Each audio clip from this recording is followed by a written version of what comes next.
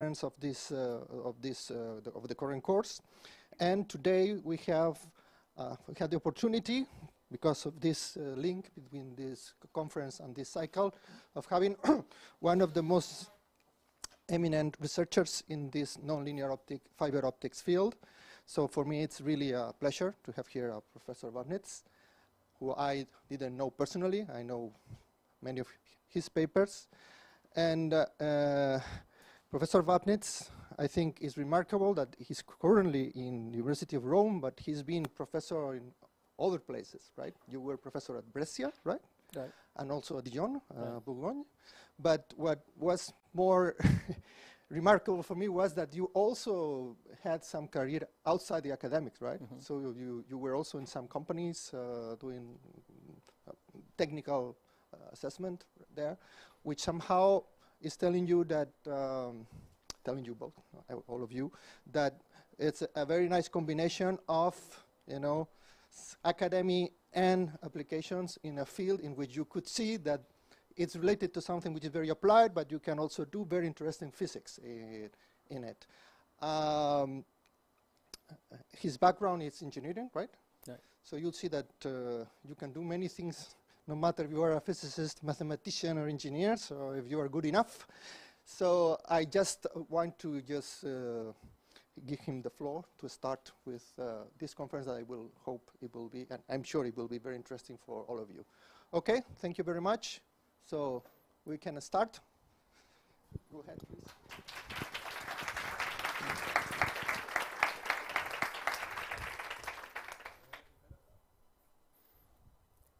So thank you, Mr. Chairman, for a kind introduction, and in particular to the student chapter for organizing the entire event and being in contact for several months for all the details of the organization of this interesting event aimed at young researchers. So I encourage you to. I am a little bit uncertain about, there is probably a different level of expertise among the audience, the young researchers who are here. So I encourage you to even, maybe it's a little bit difficult, time is short, but if you have questions, maybe even better to interrupt, to ask questions right away rather than waiting until the end. So that's always what unfortunately it happens rarely in lectures that the students have the courage to interrupt, but that is the most constructive approach if there is it's not just a unidirectional message, but it is the exchange is bidirectional even during the exposition, and not only waiting for the question and answers part of the talk.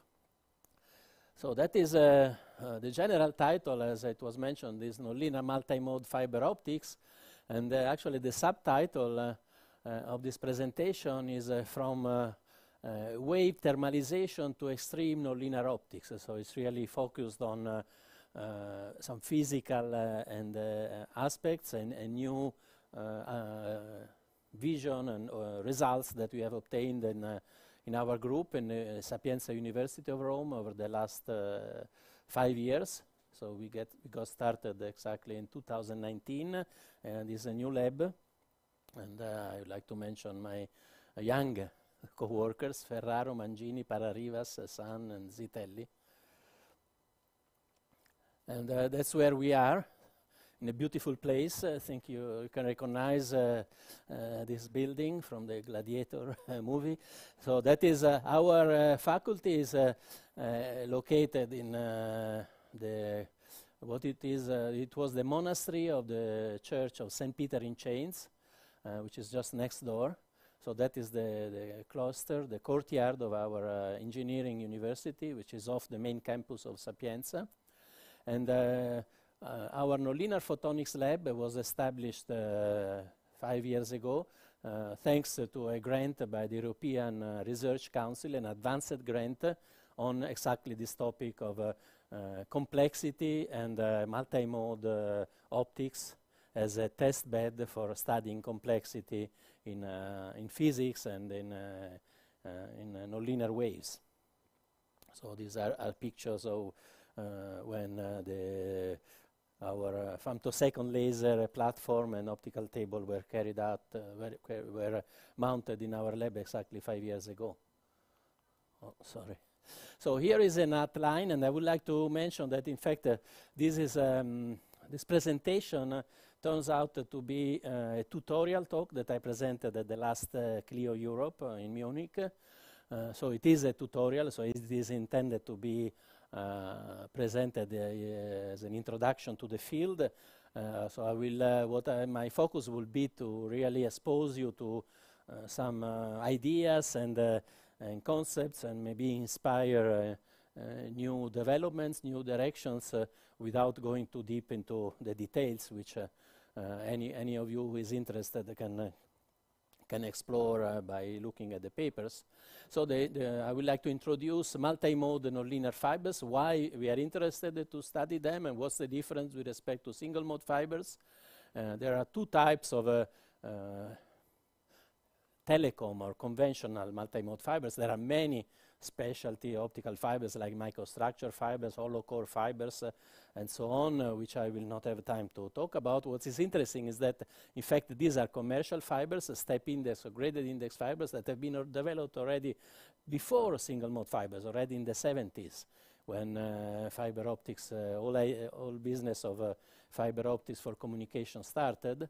So I will motivate, and then I will introduce, so that is all the stuff, but then there is a new diagram that we have, I would like to present, which is introducing to really new concepts that we have somehow discovered from the practice of our lab. So it was not something that we had an idea that all these things will happen, but actually we observed them and we understood them on the way, thanks to young people, young researchers and their imagination. So there are two, in fact, the two main regimes: weak nonlinearity, where nonlinearity is relatively weak, is a perturbation with respect to the guiding structure of fibers. And there are a couple of effects that I would like to present. Multimode solitons, which is a generalization of optical solitons in single mode fibers, which just celebrated the 50 years anniversary last year from the prediction by Asagawa.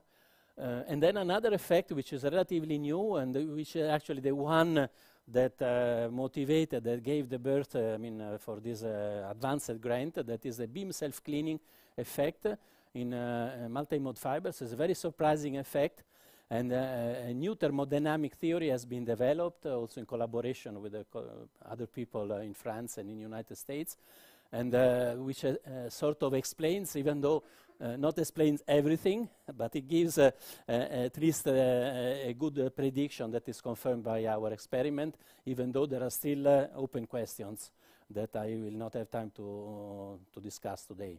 And then there is a whole another, let's say, playground, which is on another scale of optical powers that we call extreme nonlinear optics in multimode optical fibers. That is when the power grows so high when you approach the damage threshold of the fiber, and some beautiful effects like generation of a rainbow spiral from the fiber, helical plasma filaments. So we observe plasma filaments that typically are observed by powerful laser beams in air. We can observe them in fibers, and also some surprising effects. Fibers, they are known for being transparent, so they have a very, very low loss, and that's why we can use them for the backbone of the internet, let's say, highway, of the information highway. But in fact, those very high powers, then there is nonlinear absorption effects, like multiphoton absorption, which is induced by very small defects in the fiber, and that leads to upconversion of light, which leads to luminescence. So we are able actually to see the beam of light by this luminescence that is scattered out of the fiber. So it's a whole new regime that, in fact, nobody studied before, that only occurs at very high power levels. And then I will conclude. So what is the difference for starters between single mode and multimode fibers? Well, there is a very simple difference from undergraduate students, simply the size of the core is bigger, which means that we can understand the behavior of single-mode fibers, or multi-mode fibers by just ray optics approach. We have many rays that can propagate. But then there is a big difference from the point of view of the application. Well, when you have many of these rays that can propagate, then at the output you get a speckled output beam. So all these rays and all these modes, they have different phase velocities and group velocities. So just thinking in the spatial domain, they will interfere, and the interference patterns changes completely. So this is just the interference pattern of the near field at the output of the fiber. You just touch the fiber and all these speckles move around. So it looks chaotic. Of course, it's fully deterministic because depends on the relative phase shift between the modes. But so you cannot transport images, you cannot transport spatial information. You have to use some tricks like spatial light modulators and some genetic approach or phase conjugation to correct for this spatial distortion. Whereas single-mode fibers, well, they have a single mode. So the beam comes out as clean, a Gaussian beam comes out, which is similar to the one of your laser. So the spatial coherence is, by definition, I mean, the beam quality is perfect, is as close as possible to a Gaussian beam that propagates in free space. So that explains the success of single-mode fibers for all the applications so far, and they've been used for 99.9% of systems and applications. And again, now going into multimode optical fibers, there are two varieties. So first of all, there are two types of fibers, multimode and single mode, that's easy. Then about multimode fibers, there are two types. There is a standard step index fiber, which is just a single mode fiber, bigger one. And you see that in this case, for the step index fiber, what I show for the different modes, how the different phase velocity is changing, and you see that they have no regular spacing between the modes. These are the red dots. Whereas if you make the parabolic, the index profile looking to a parabola, a truncated parabola, then is a graded index fiber, which to first order enables you to suppress modal dispersion. So the modal dispersion is much smaller for this graded index fiber, but they have a particular property which is very important, that all modes are grouped by families of degenerate modes, nearly degenerate. So and the spacing between each family is constant. So all these modes have equispaced phase velocities, which is something to remember for the following. And then there are other multimode fibers like multi-core, photonic crystal, hollow core, and so on. But we will, essentially, almost in everything that I will present today, I will talk about graded index multimode fibers. So this is just to show how, for the two different types of refractive index profiles, how the mode look like.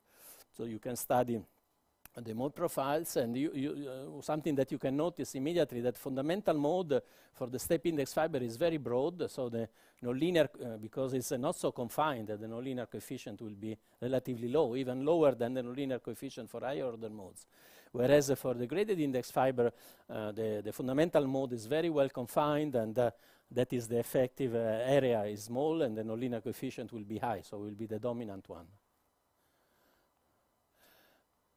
Okay, and then again, what is coming to the motivation?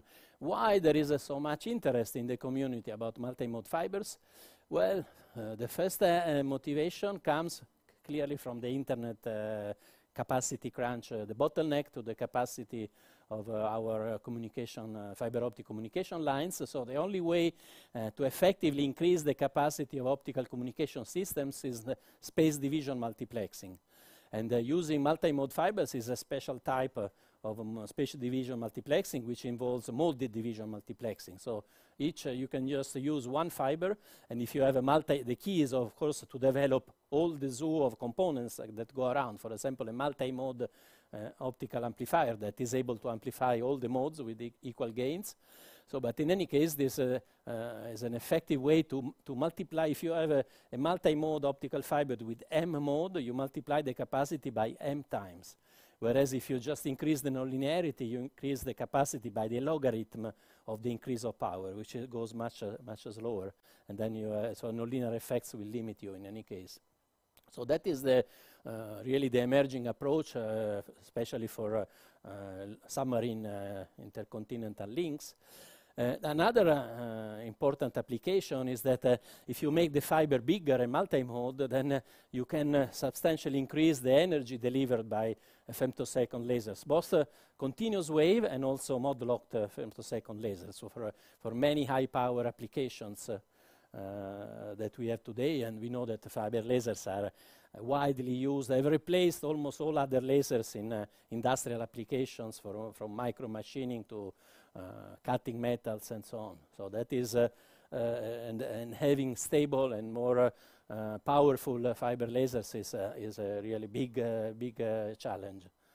And then there is a motivation from a fundamental point of view, which is the one actually that motivated my grant, is that you can have a virtually inexpensive for free, because graded in these are standard fibers, so they cost $1 per meter. They are not expensive hollow core fibers that cost thousands of dollars per meter. So you can study light complexity using this basically for free test bed. You can study multi-mode solitons, spatiotemporal mode locking, super continuum, multi-mode spectral broadening, so generation of sidebands over ranging from the visible to the mid-infrared, and the spatial beam self-cleaning. So I will say something about these two effects. But first, before going into that, I will give this slide of the perspective of the entire game that we are playing that involves nonlinear effects. What nonlinearity is that you introduce a nonlinear polarization which modifies the material properties with light. And of course, we don't have any quadratic polarization in fibers. We have only the cubic one, the Kerr effect, or Raman, or harmonic generation, supercontinuum and sideband generations. And all these effects are effects which occur, so initially in this plot what you have the input power and the output power. So initially you increase the output power, you increase the input power, and the output power increases linearly. And then in a nonlinear regime you start to have a bending, but still is fully reversible. So if you go down, you don't have any hysteresis behavior. So you increase the power, you go along this line, you decrease the power, you go down along the same line. And so the first part of the talk, I will talk about effects in this reversible domain, and like a self-cleaning. So you see that the beam shape changes the output with power in a dramatic way. You go from speckles to almost a clean beam, and also multimode solitons belong to this range. And then there is a new window that opens here between what is hard breakdown is essentially you have breakdown of the fiber. The transmission drops to zero. You are destroying the fiber, and you create permanent defects by light. So there is a window that has been virtually unexplored so far that we are studying in our lab, where there are many beautiful effects like generation of conical or spiral waves, plasma filaments, and so on. So and we call it extreme soft breakdown type of regime. So I'll just essentially try to show some examples at the end of the talk. So now, starting with the weak nonlinearity regime, what is the framework to study the classical framework, to study nonlinear effects. The classical framework is always based on the nonlinear Schrödinger equation, which is the same equation that holds for single mode fibers. You expand the field on the mode basis, and the modes are the linear modes. That's why it's a weak regime. Nonlinearity doesn't modify the modes, but only affects the slowly varying envelope over a length scale which is relatively long, of the order of the dispersion length and of the order of the nonlinear length that can go from meters to kilometers. depending on the power level. And you get, so there is somehow a straightforward extension of the single mode case. You have now, instead of a single equation, when you have the interplay between dispersion and nonlinearity, so these two terms in the nonlinear evolution equation are, the first term describes chromatic dispersion, and also now modal dispersion, because all modes have different group velocity. And the second term describes nonlinearity. And nonlinearity here is a self-phase modulation and four-way mixing. Okay, so these are complex terms, but again, is just a vector extension of the single mode nonlinear Schrödinger equation case. What is the problem that I anticipate here is that in this nonlinear term, you see you have the four-way mixing, the multiplication between three fields. With all these indexes running. So it's okay if you have a few modes, you can compute this, but as long as these fibers that we use in the experiments, they have 100 of modes. So then the number of terms that you have here goes with the cube of the number of modes. So it's a huge number of terms, and it becomes, after 10, 15 modes, it's almost impossible to solve. I mean, it needs months to solve this equation. So that is a real practical drawback to use this simple and classical extension of the single mode approach for multimode optics. Is just very complex and very time consuming, even with modern computers. So some introduction to the concept of multimode soliton. So in the linear regime, in linear beam propagation in green fibers, for example, you have three modes. And when you have a short pulse, essentially the strongest effect is modal dispersion. What does it mean? It means that you see you have initially superposition. You send you couple your power in three modes equally. Then they split in time. See, the pulses move away from each other because each mode propagates with a different group velocity. So you have a spreading in time, which is known as modal dispersion. Of course, if the pulse is very long compared to this modal dispersion, then on the other hand, so you can neglect the modal dispersion simply because you have a much longer time scale. And in this case, you have a periodic breathing, a periodic evolution that is called the self-imaging of the beam, that is due exactly to the fact that all the phase velocities are equally spaced. It's like a Fourier series. If you sum a Fourier series, you have a periodic signal, and the same here, you have a beam that you inject, and this periodically is reproduced along the fiber. And so you get an image period. That's why it's called the self-imaging. You image yourself after a period which has a length scale of less than a millimeter, half of a millimeter typically. This is in the linear regime. In the nonlinear regime, what happens is that thanks to the Kerr effect, all these modes lock together. So there is a mode locking effect in time. So nonlinearity, essentially what it does is shift the frequency of all modes so that in order that the frequency of the modes is shifted, so that thanks to group velocity dispersion, the group velocity dispersion induces a velocity shift, which is exactly equal and opposite to the to the velocity shift given by the modal dispersion. So nonlinearity shifts the frequency so that essentially magically all the modes now propagate together, stay together. So that is the essence of this multimode soliton, at least in principle. It works very well. So you can compensate at the same time chromatic dispersion and modal dispersion. And you have a beautiful self-imaging effect also for solitons. That looks very good on paper, but in fact in the first experiment when by Reininger and Weiss, where they have studied these multimode solitons, they were a little bit cheating because they actually sent 90% of the input beam into the fundamental mode. So that's very easy. That the other two modes, the other few modes that were excited, I mean, were trapped by the fundamental just because the fundamental mode had all the energy, so it was naturally trapping them. So when you actually spread the information over many modes, this trapping condition is very unstable and almost non-feasible in practice, unless, sorry for the complexity of this regime, of this slide is very complex, but I'll just try to explain the essence. That there is a special case where multimode fiber solitons are for real.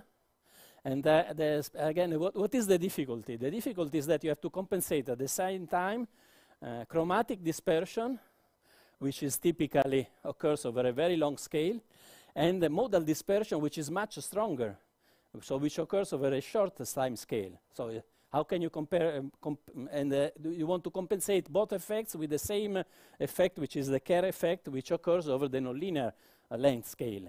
So you cannot compensate the two effects which have a very different length scales. Chromatic dispersion, long length scale, modal dispersion, short length scale. But if there is some pulse, some regime where the two length scales become comparable, then it's obvious that you can compensate them by nonlinearity, because nonlinear length must be equal to to the dispersion length and to the modal dispersion length, chromatic dispersion length and modal dispersion length. So when the two modal and chromatic dispersion lengths are equal, then you can compensate them with the nonlinearity, if of course the power is such that the nonlinear length is equal to the other two lengths. And this occurs only in the femtosecond regime. Why is that? Well, because the walk-off the distance scales linearly with the pulse width, whereas the dispersion length scales with the square of the of the time width, of the pulse width, right? So if the pulse, in the picosecond regime, this dispersion length is very big, much bigger than the walk-off length. But if you decrease the pulse duration, you see it decreases with the square of the pulse duration. So in the femtosecond regime, this dispersion length goes down, because it goes down with the square of the pulse duration, and it can actually become equal to the walk-off length. So the dispersion, the modal dispersion length and chromatic dispersion length actually equalize in around 100 femtoseconds. So that is the magic number. And if this is true, then there is, you see, you equate the two dispersion distances, and this means that T0 is unique, is fixed. So there is only one specific temporal duration for a multi-mode soliton, as opposed to single-mode solitons where, again, you can always have any duration, arbitrary duration of the pulse,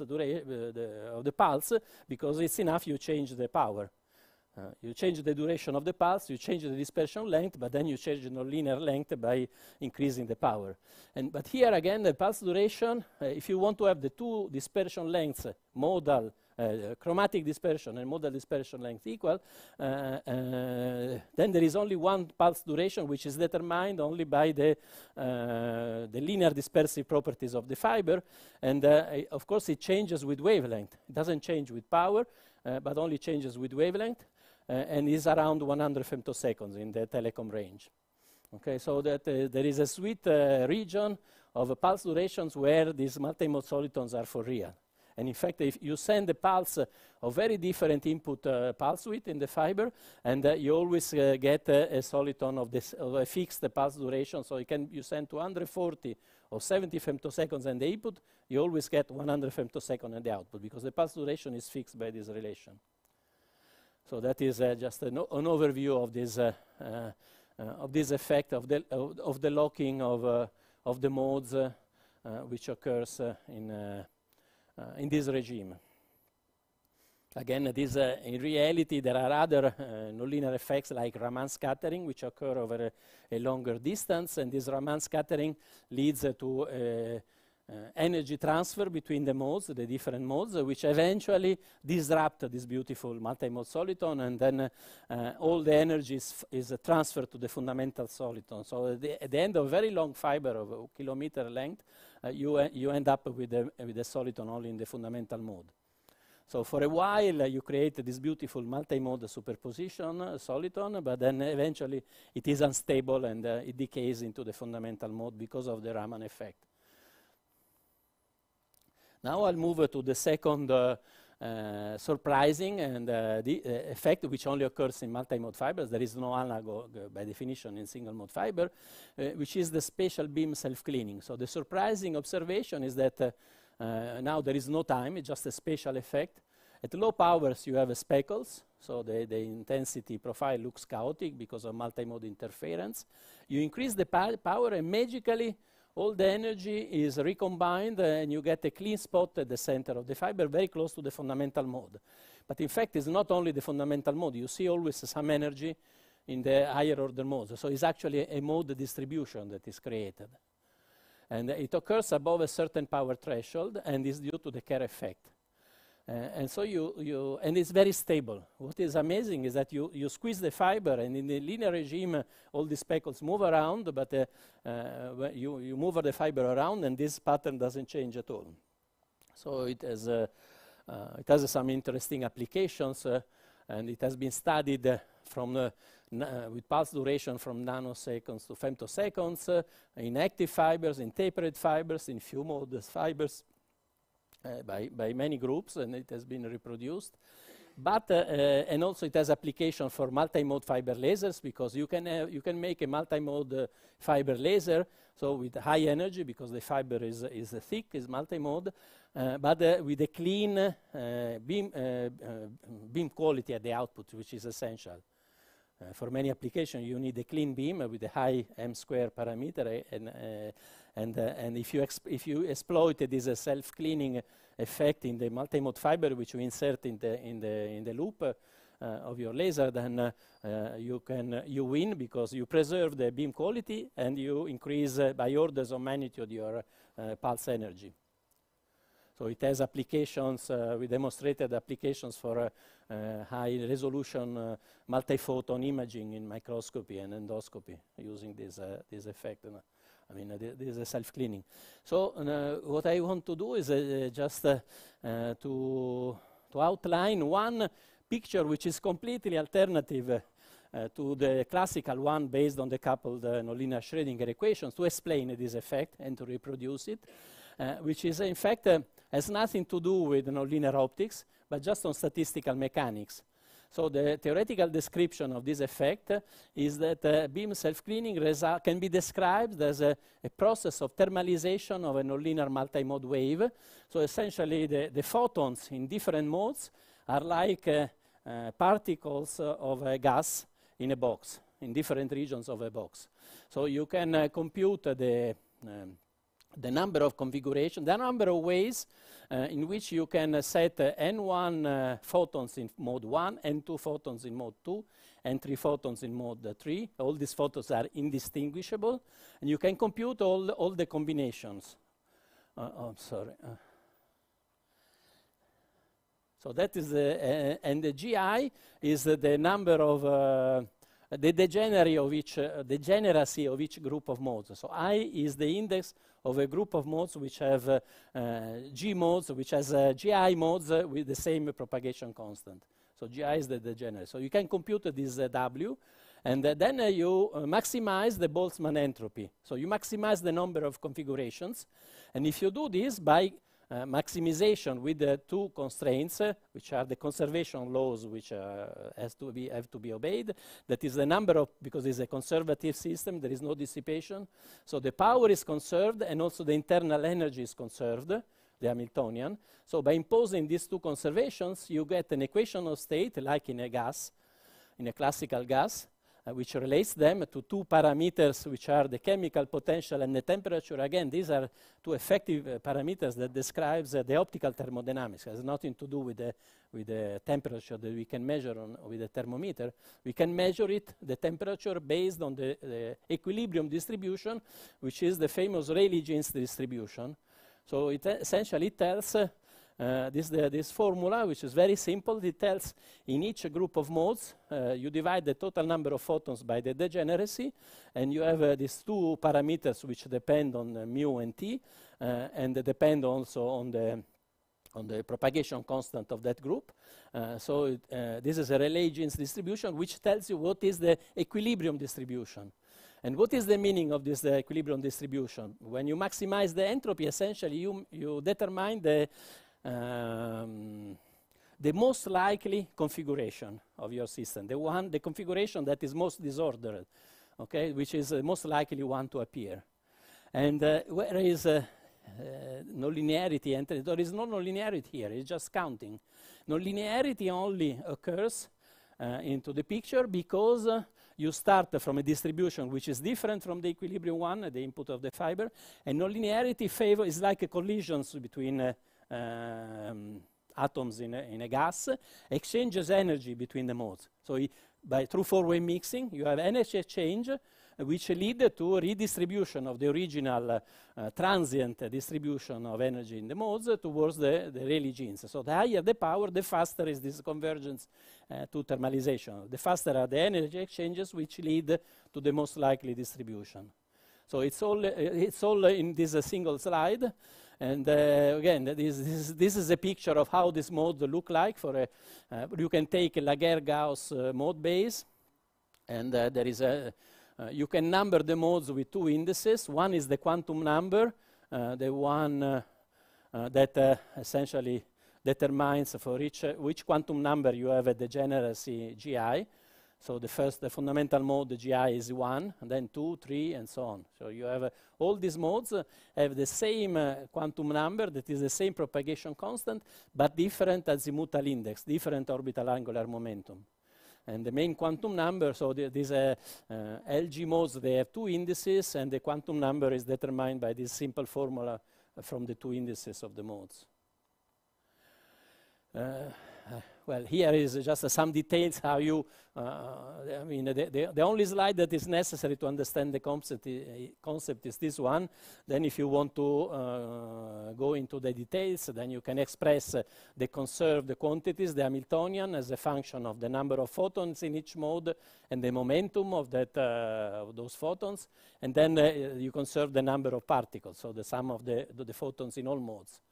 And the calculations are very simple in the grand canonical ensemble, and you compute the partition function, and from this one you obtain immediately the average number of particles in any given mode by doing the integration of the partition function, which leads to this Rayleigh Jeans distribution.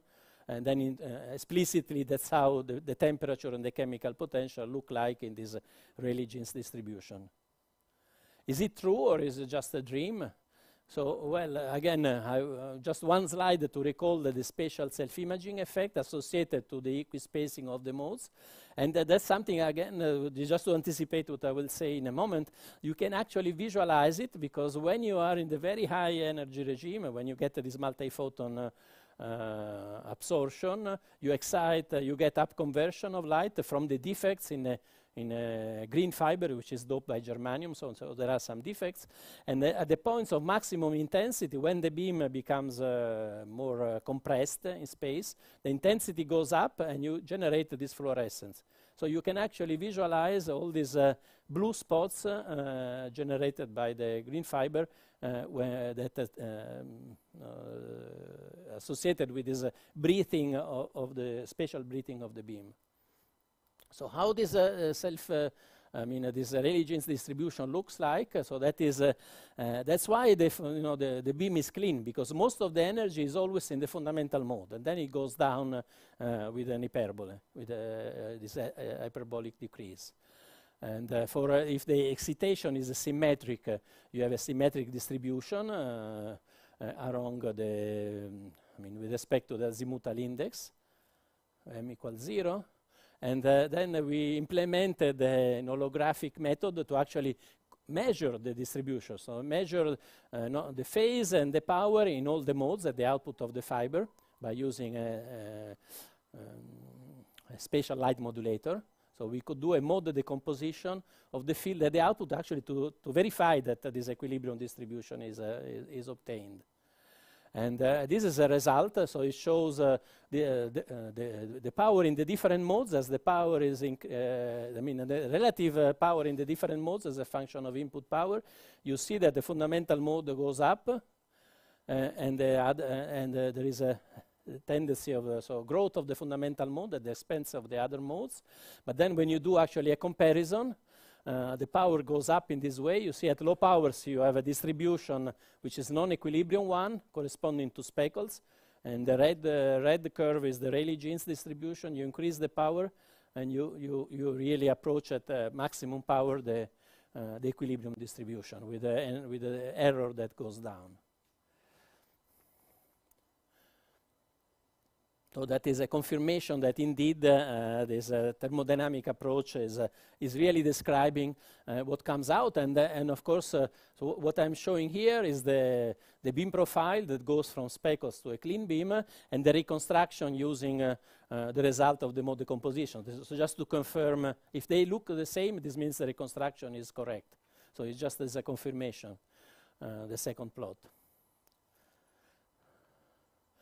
And and of course we confirmed not only that the distribution is the one that we expect, so this also shows that the self-clean beam is in reality not just the fundamental mode, but it has substantial energy, almost 40% in the higher order modes.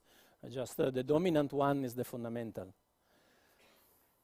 And also we confirmed that internal energy or Hamiltonian and the orbital angular momentum are conserved. So that is a sanity check that the method works.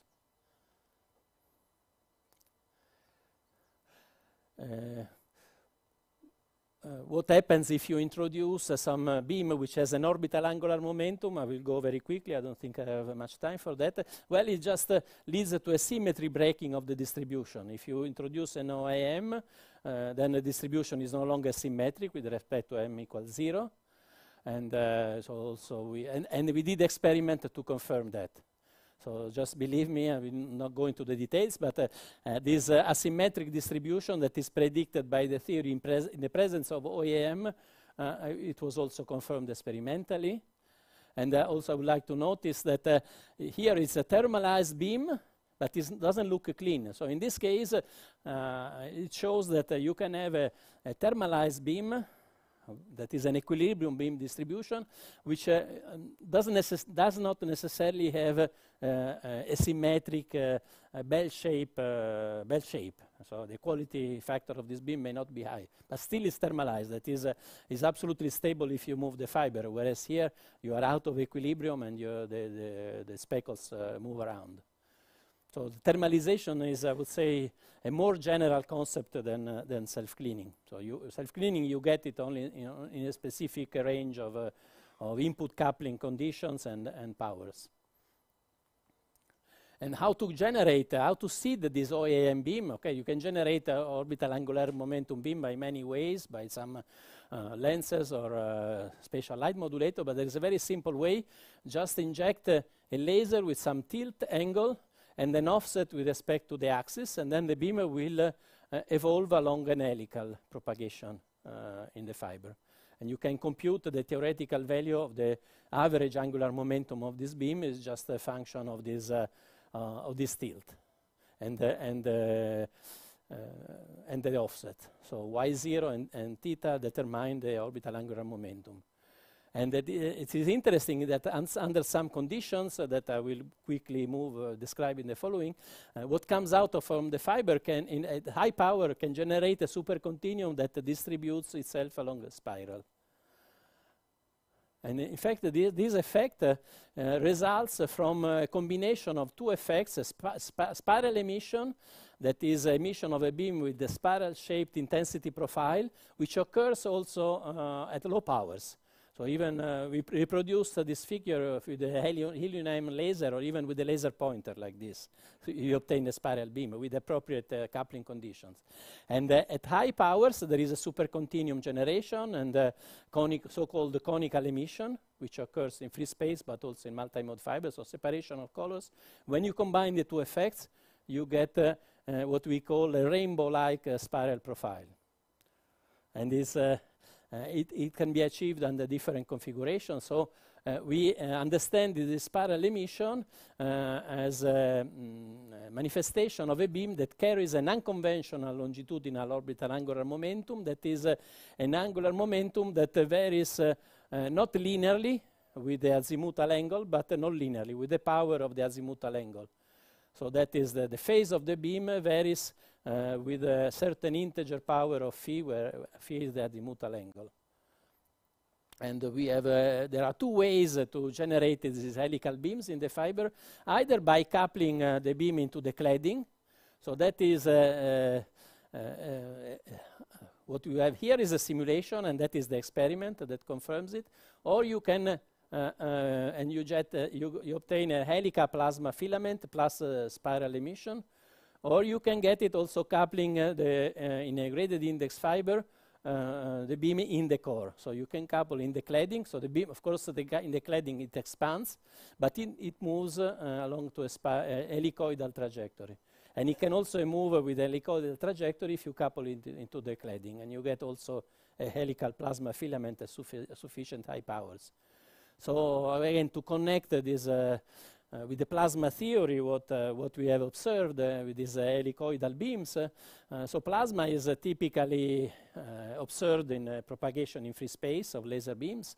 It acts as just associated with the ionization of air, and it acts as a divergent lens, so it tends to broaden the beam, and but the Kerr effects tend to self-focus the beam, so the two effects can balance each other, so it's like a spatial soliton that is formed, and you can have the equivalent of the spatial soliton is what is known as a plasma filament, and of course it can also be associated to supercontinuum generation.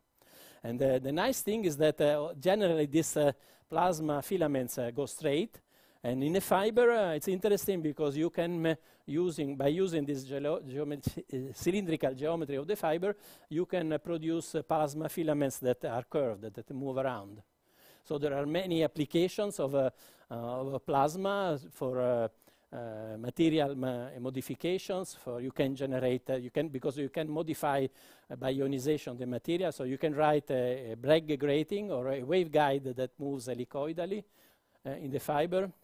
You can use them as an optical tweezer to trap particles for micro machining and so on. So there are many applications. And again, also by solving the 3D plus 1 nonlinear Schrödinger equation in space, it's just a spatial effect, we confirmed how these plasma filaments are, we reproduce the generation of these plasma filaments both in graded index and in step index fibers. And there are some differences. For example, the pitch of this helix doesn't change when you change the injection conditions in graded index fiber, whereas in step index fiber, the period changes when you change the coupling conditions. So there are some detailed differences. And again, the nice thing is that we can visualize these plasma filaments, again, because of this luminescence that is associated to the presence of defects. For example, even in silicon, pure silicon fiber, there are some defects called known as non-bridging oxygen hole centers, which emit in the red 650 nanometers, and so you start from near infrared 1030 laser. You absorb several photons. You go to this excited state, which then decays, and you have the emission of this luminescence, which enables you to visualize the plasma filament as a red beam. And similarly, in germanium, you have germanium. In graded index fiber, you have germanium doping, which has and in germanium there are other type of defects which now radiate at 400 nanometers, so it looks more bluish, the light. And so you start from a self-imaging, you see only a certain number of fluorescence at bright spots, and then you increase the power, and all the spots are connected into and you get a self-channeling plasma filament by connecting all the spots along this helicoidal trajectory. And okay, these are just some details of the characterization of this multiphoton absorption process. I will move, I think it's time to move to conclusions. And so in the regime of weak nonlinearity, I think one key result is that we have validated the description of this surprising beam self-cleaning effect as a manifestation of classical wave thermalization, and demonstrated by holographic mode decomposition techniques, leading to this Rayleigh-Jeans equilibrium mode power distribution, verified the conservation laws, and generalized to beams with orbital angular momentum. And in a strong nonlinearity regime, we have unveiled many cases by chance, but just seeing what happened and then understanding, of course, the physics behind. Several novel effects which occur in this extreme soft breakdown regime, like the presence of a strong multi-photon absorption and upconversion luminescence, spiral beam generation, rainbow supercontinuum. Actually, this image was Wayne Knox from Rochester University liked it so much, so Optica took it as the icon of a Nonlinear Optics conference in Hawaii of next year. So if anybody wants to go to Hawaii, this is not from some Hawaiian painting, it's actually from our lab. And so helical plasma filament generation, and we are now working on applications of these effects for tweezers and also multi-photon microscopy and endoscopy. Try to use this for something useful. Thank you for your attention.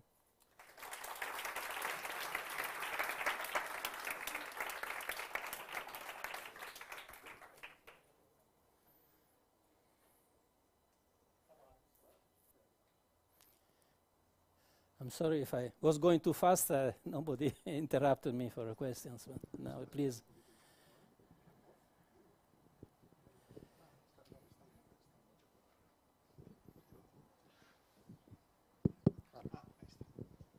Okay, now it's time for questions or comments. Okay, one question over there. Wait. Thanks for the talk. Correct me if I didn't understand correctly.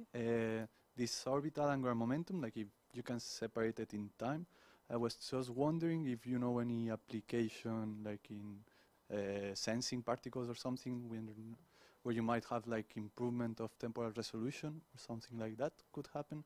Well, you can, as I said, one idea is to use for tweezers, so using the orbital angular momentum for trapping particles and imparting to them an orbital angular momentum by using light.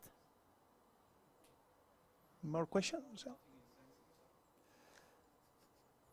Yes, it could have applications in sensing as well, yes. Yeah, more questions? Yes.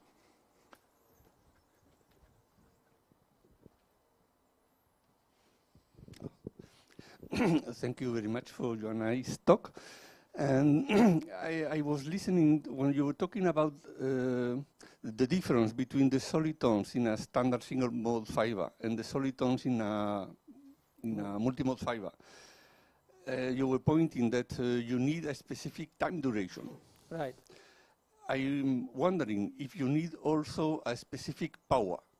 And in that case, how is that the soliton is stable? If you need to fix both time and power, it looks like it should be quite unstable.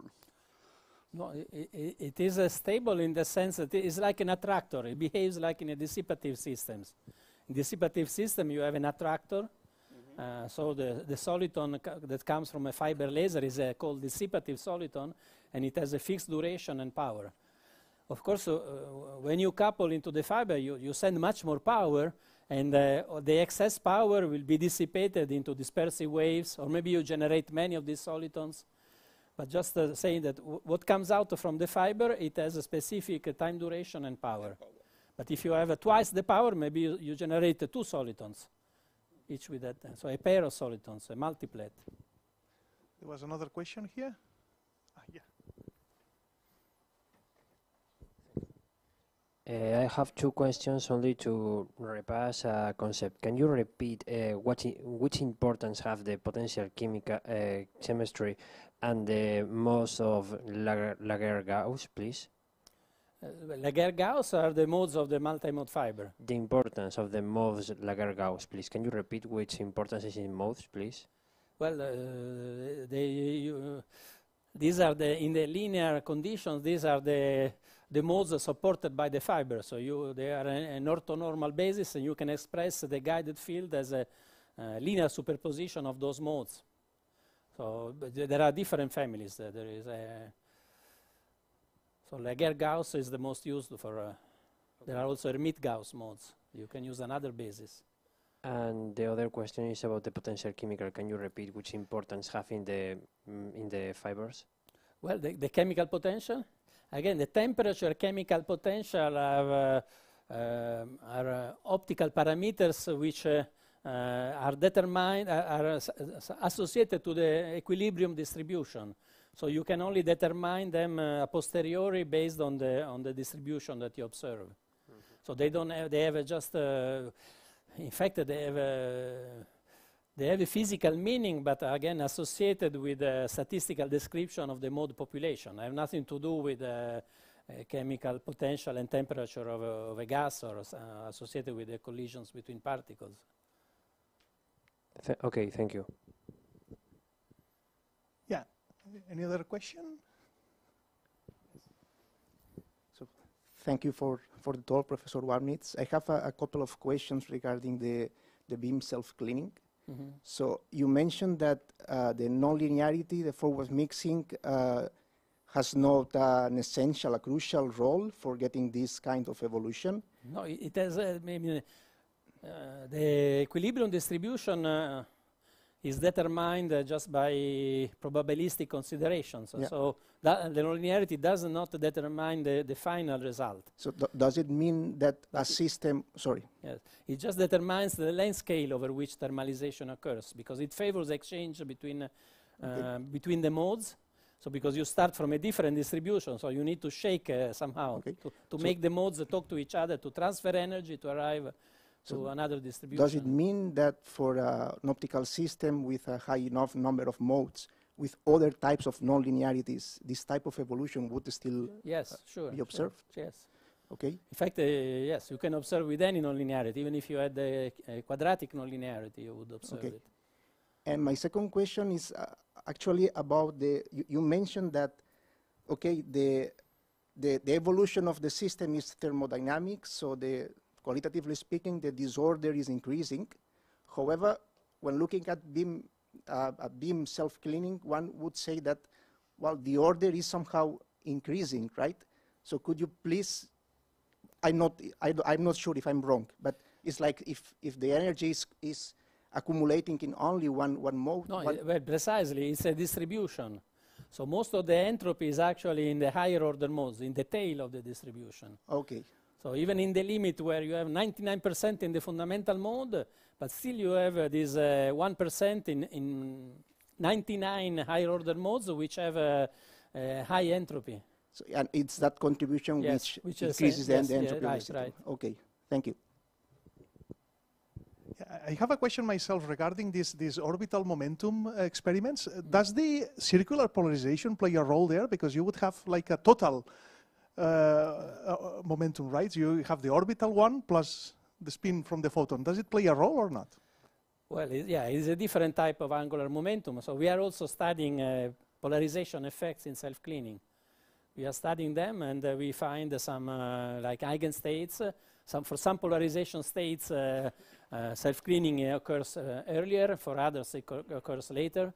So there is clearly polarization dependence, but so it's quite still not understand what's going on. I mean, it's quite complex. We have a paper on that. Okay. Other questions? Yes. So one could say that the most important feature of the system is, for this particular behavior and description, is this property of its equidistance between with energy mode. So which is basically the optical analog of a harmonic oscillator, two-dimensional harmonic oscillator. So I guess that there are some properties, including statistics properties, that somehow will be common to both. I don't know if, for example, in fact, the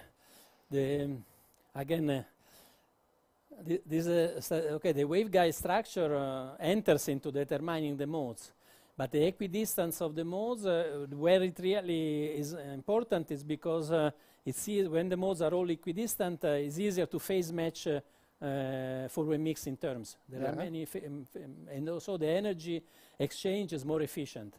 That's why you see this self-cleaning in graded index fibers, but if you have a step index fiber, you could observe it, but over much longer length or much higher power, where maybe you destroy the power. That's why nobody has observed it in step index fibers so far. Okay.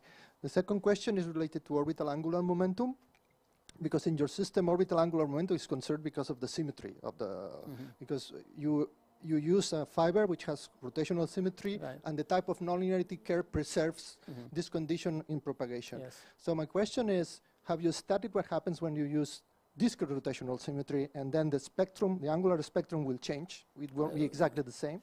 Sorry, what kind of symmetry? You take a gradient fiber, but not with full rotational symmetry, like hexagonal one.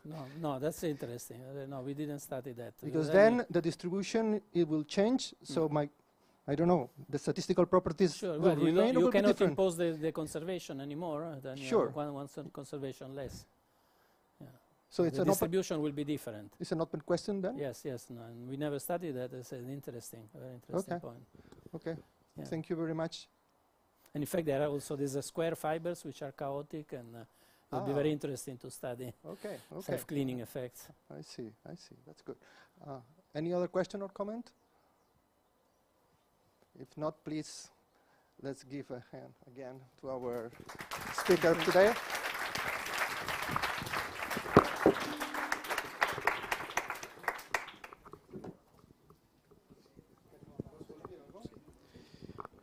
And for people of M2YRO,